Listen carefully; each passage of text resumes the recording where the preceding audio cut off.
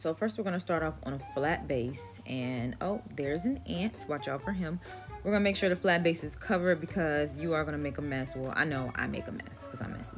So I use Dr. Crafty resin that I got off Amazon. It comes in 2 parts, hardener and resin. I use a lot of gloves, like a lot. I do not like the resin touching my hands because it's impossible to get off. I also use Dixie cups I got from Dollar Tree so I can easily just throw them away when I'm done with them.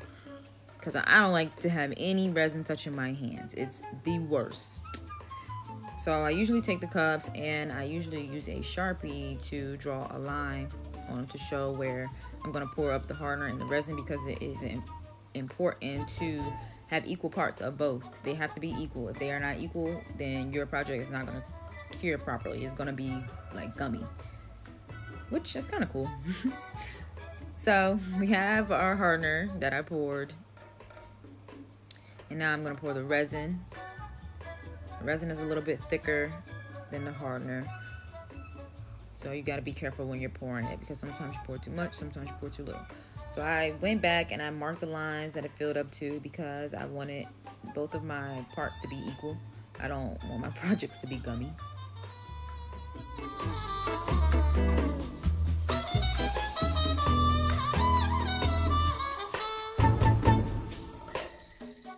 So this is how I mix them, because gets the best results, I've come to realize. And I take the spatula and I make sure I scrape the sides of each cup, because it's so much resin and hardener that's left in the cups that it'll make you mad that you're wasting it. So I suggest to scrape it and scrape it. So after you finish scraping, you're gonna mix, mix, and mix for like 3 minutes. So I got a few of the supplies I'm going to need for this project, and I'm going to be making a few ashtrays. First, I'm going to start off with a mealworm ashtray out of dried mealworms. Yes, they are real, which I think is going to be pretty cool. I also use a ton of popsicle sticks because I don't like to reuse anything when it comes to resin, because the colors transfer so easily. What I'm doing now is getting some tape so I can clean off the silicone molds, because the silicone molds get a lot of things stuck to them. So what I do is I cut a piece of tape and I wrap around my hand, like, you know, you're trying to make a at-home lint roller. So you just wrap around your hand and you just pat the silicone mold so you can get all the excess and all the debris off the silicone mold so you won't ruin your project. Now I'm opening up my supplies, getting everything ready for when I pour the resin. I'm going to mix a little bit of resin with some of the mealworms. I had to smell them. They kind of smell like dog food or something, like a little dog treat or something. So I just pour them in there, and they're not alive, they're dead. They've been dead. I got them for my gecko, but he doesn't like them. So I got those, and I'm just gonna mix it up, make it smooth, and make it look nice, so that the mealworms are consistent throughout the entire mixture.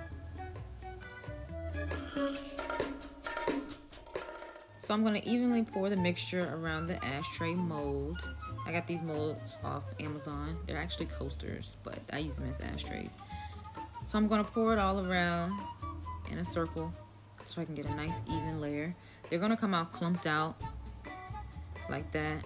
So I just take a popsicle stick and I just spread it out just to make sure that it doesn't cure that way, because that'd be ugly. They were all clumped up together and you couldn't see their actual definition.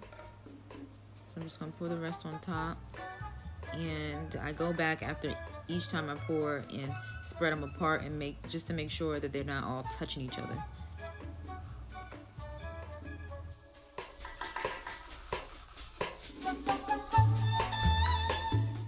Once I finally stopped being a perfectionist after 30 minutes, I finally put it over to the side and put it on a flat base so that it can cure properly.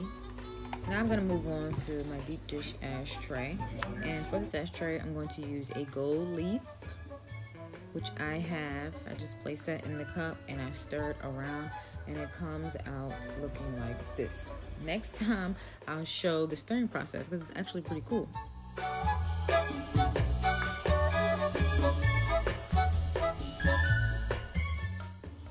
Now I'm going to use some alcohol ink. My alcohol ink bottles are messed up because, like I said, I'm a messy crafter. So that's what you expect. I use Piñata alcohol ink. It's my favorite. It's the richest to me. When it comes to alcohol ink, I just do whatever design comes to my mind. It's pretty much that simple. As long as you know your colors and what colors don't go together and what colors do go together, you'll be able to figure it out quite easily.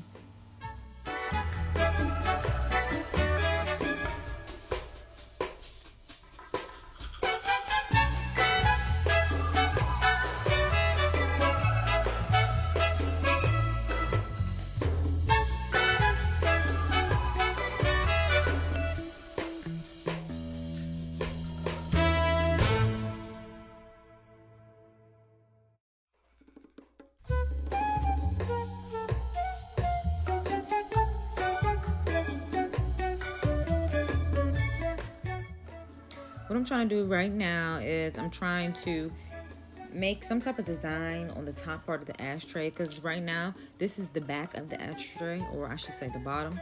So I'm trying to stick a toothpick in there to really try to get some type of definition on the top part of the ashtray.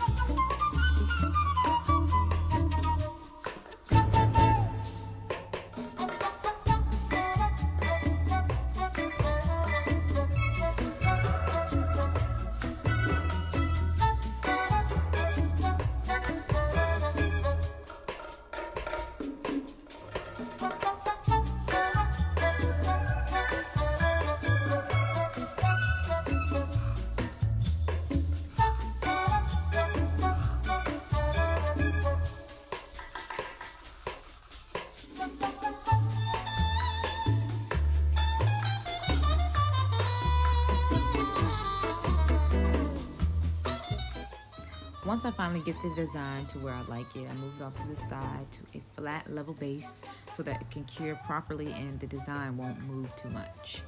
Now I'm going to use the taping method to clean off this silicone mold that I'm going to use for my next project.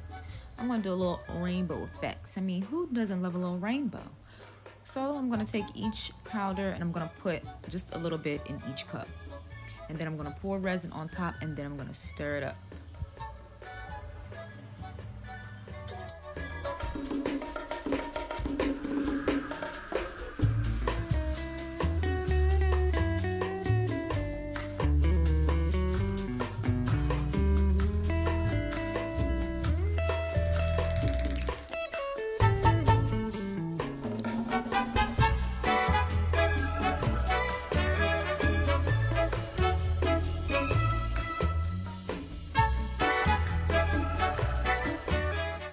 So since I'm doing a rainbow theme, I'm going to try to do Roy G. Biv like we learned in school. You know, red, orange, yellow, green, blue, indigo, and violet. I'm trying to do that in a circular motion so that I can see all the colors in the resin ashtray, because I want all the colors to pop and explode. And my bad, y'all, only recording half the resin mold. I didn't even realize that I was doing that until I got like into the orange or to the yellow, I think. But if you stay tuned, I promise you I'm gonna move up the mold so you can see the whole design. Sorry about that. You know, beginners gotta start somewhere, right?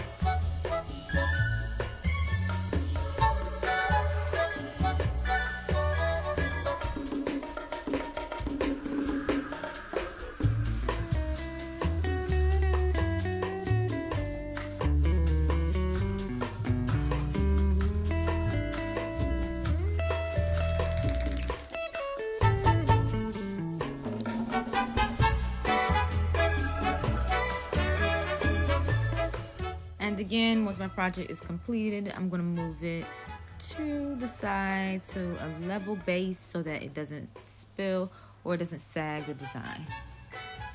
Now I'm gonna do some little trinkets with some leftover resin. I'm just gonna make some glow-in-the-dark dinosaur keychains.